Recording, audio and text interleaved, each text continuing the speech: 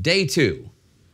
War and conflict have their own dynamics, and once you let out some slack on the leash of the dogs of war, there is a great risk that they might just slip out of your hands altogether. On October 17, 1962, American President John F. Kennedy loosens the slack on his dogs of war, just like Soviet leader Nikita Khrushchev had already done 5 months ago.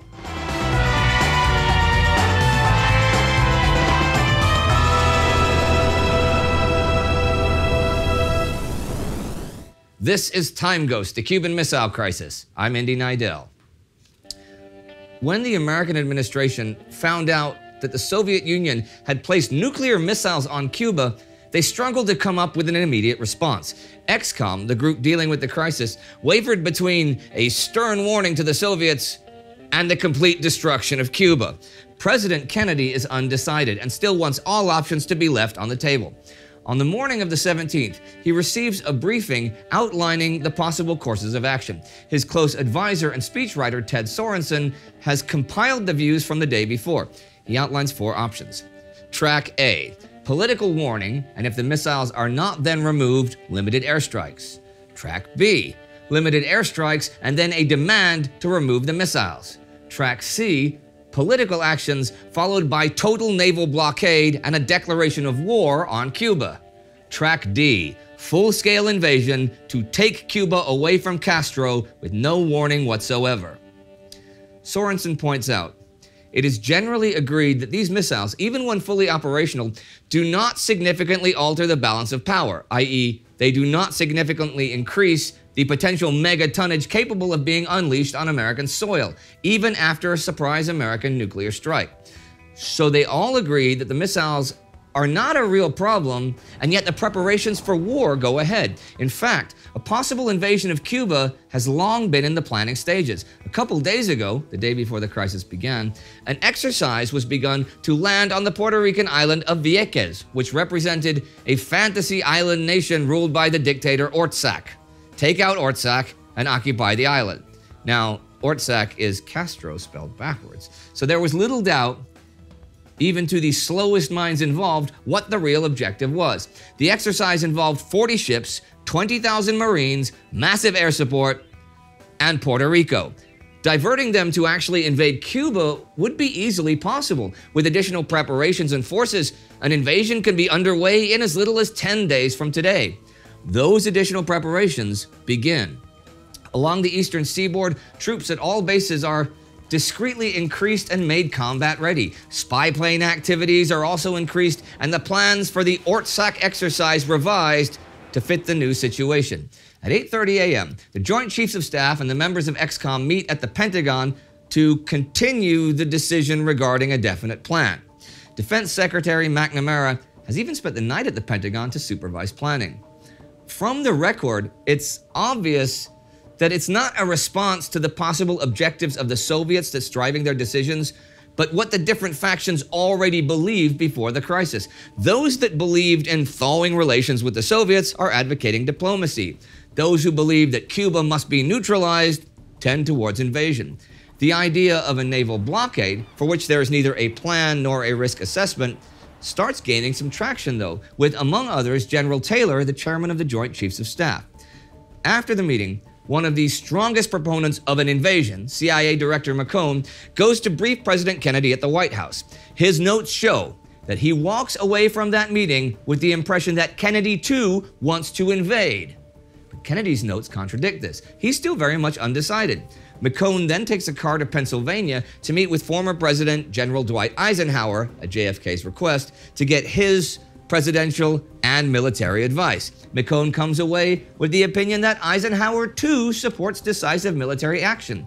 And yet, no one knows what the Soviets are really after, which Sorensen points out. The Soviet purpose in making this move is not understood, whether it is for purposes of diversion, harassment, provocation, or bargaining.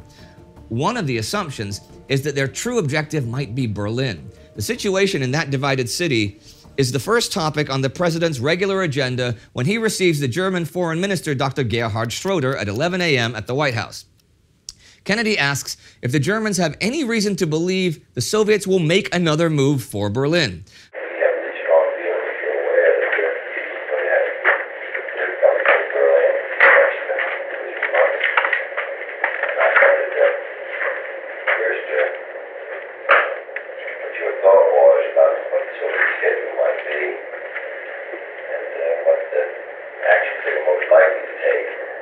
Manche neigen eher zu der Meinung, dass die Sowjets bei allen Versuchen, vor allen Dingen psychologischen Druck auszuüben, im Grunde darauf aus sind, weiter zu sprechen und weiter zu versuchen, ihre Ziele ohne Gewalt zu erreichen. Schroeder says they don't have any indication of an escalation there, nor does their analysis of the situation show that it would make sense for the Soviets to do so at this point. One thing Schroeder says in passing, though, is remarkably important to the situation. Ich bin der Überzeugung, dass Khrushchev seinerseits überzeugt ist, dass es gewisse Dinge gibt, für die die Amerikaner und für die der Westen wirklich kämpfen würde. Er muss nur die Partie so spielen, dass man sozusagen weiter und weiter eingeengt ist, ohne reagiert zu haben. Und dann hat er natürlich in dieser psychologischen Auseinandersetzung einen großen Erfolg errungen. Es genügt nach meiner Meinung also nicht, dass die Sowjets wissen, unter bestimmten Umständen wird man kämpfen. Das wissen sie und das glauben sie auch. Sie glauben sogar, dass man einen nuklearen Krieg gegen Berlin riskieren wird, obwohl ihnen den Sowjets das ziemlich verrückt erscheint. Aber sie glauben das. Aber sie werden ihre eigenen politisch, diplomatisch, psychologischen Möglichkeiten daran ermessen. Of course, Schroeder does not know the significance of his words at this point, as he does not know about the growing crisis over Cuba. As the day proceeds, the crisis deepens, as more intelligence on the missile buildup comes to light. The ultra-high altitude flights over Cuba continue. The Lockheed U-2, known as the Dragon Lady, has already played a central part in the crisis and will continue to do so for its duration. This aircraft is a remarkable feat of engineering, but it's also a little crazy. In 1962, it's been in operation for just over 7 years. Improved versions are still in use by the US Air Force in 2020, as it is the fastest way to get aerial reconnaissance other than satellites. In 1962, there are very few satellites, and it's the only way to gather photographic intelligence over enemy territory at a reasonably safe distance from anti-aircraft measures. Now, reasonably safe is not the same thing as safe. See, it had been assumed by both the US and Great Britain that Soviet radar could only pick up signals as high as 19,800 meters, like 65,000 feet, because that was as high as British and American radar worked. It was also assumed that Soviet surface-to-air missiles, SAMs, could not reach higher than that. Both assumptions were wrong. And back on May the 1st, 1960, the Soviets used SAMs to shoot down a U-2 over Russia. The pilot, Captain Francis Gary Powers, parachutes out and survives the crash, while the pilot of a pursuing Soviet MiG-19 isn't as lucky when he is hit and killed by friendly fire. Powers is then captured by the Soviets, and the whole thing becomes a complicated diplomatic incident, which only ends this year in February when Powers and another American spy are exchanged for 2 Soviet operatives held by the US. But the U-2 is not only dangerous to fly because it can be shot down. In essence, the plane is a combination of a subsonic jet and a glider. At ultra-high altitudes, it has to be flown within a narrow speed corridor to avoid stalling. The pilot can only vary speed by 5 miles per hour upwards or downwards to keep the plane flying and not have it fall apart around him. At normal altitudes, the controls are extremely resistant, requiring the pilot to use muscular strength to maneuver. With its short fuselage and enormously long wings, it has an operational altitude of 70,000 feet, 21,336 meters. But to be light enough to reach that altitude, many compromises in safety design had to be made. The cabin is only partially pressurized, and the pilots have to wear spacesuits and breathe oxygen. There have been several incidents of decompression sickness and at least 9 cases of pilots suffering permanent brain damage from flying a U-2, and at least 1 pilot has passed out, crashed, and died because of a malfunction in his oxygen supply. Landing the plane is also extremely tricky, as the long wing-to-fuselage ratio creates ground effects that can cause sudden upsurges and a crash. When you put the plane down, the wingtips are actually pulled against the ground, which is why they're coated with titanium to withstand the friction. Landing is, in fact, so complicated that it requires a chase car to guide the pilot and a second pilot on the ground assisting the flying pilot by relaying how the plane is behaving from an outside view. Because of incidents and accidents, and the obvious fact that it's illegal to fly planes into other countries' airspace without permission, the U-2 program is highly controversial. In 1962, it isn't even operated by the military. The U-2s belong to the CIA, and they have been financed without congressional budget approval through secret slush funds, which the CIA is the only federal agency that is allowed to have. At this point, though, they prove invaluable in assessing the situation on Cuba.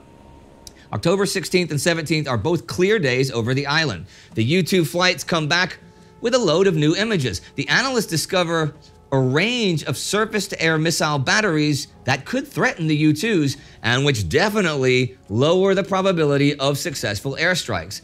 They discover more mid-range missile sites, but the pictures are not high resolution enough to see if the SS-4 missiles are launch ready, nor where their warheads might be stored.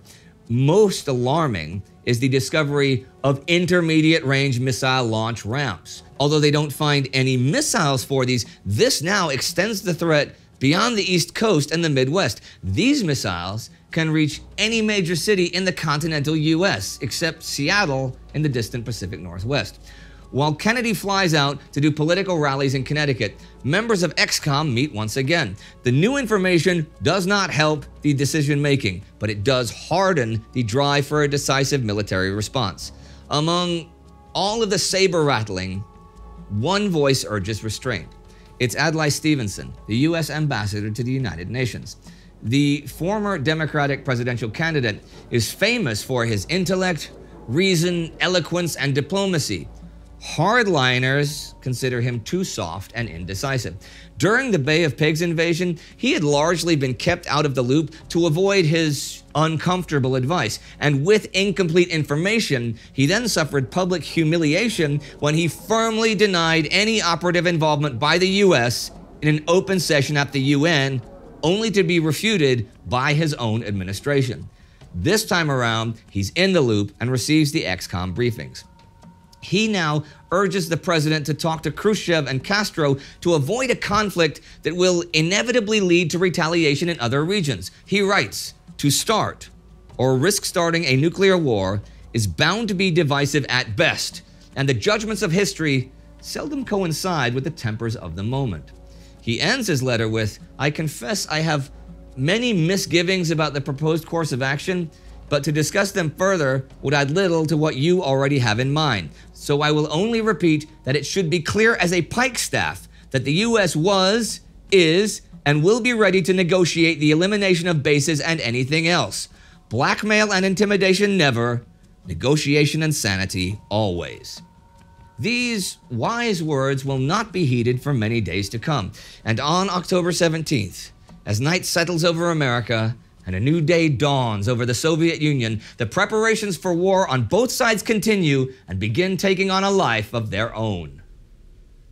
I will see you tomorrow on day 3, when President Kennedy confronts the Soviets for the first time and gets the response he fears the most. And even as you watch this, we are making plans for our next big project, which will cover Pearl Harbor minute by minute this December on our World War II in real-time channel. You can see the teaser for that right here. We are a long way from being able to finance that project, so please support us at timeghost.tv or patreon.com. Good night and good luck.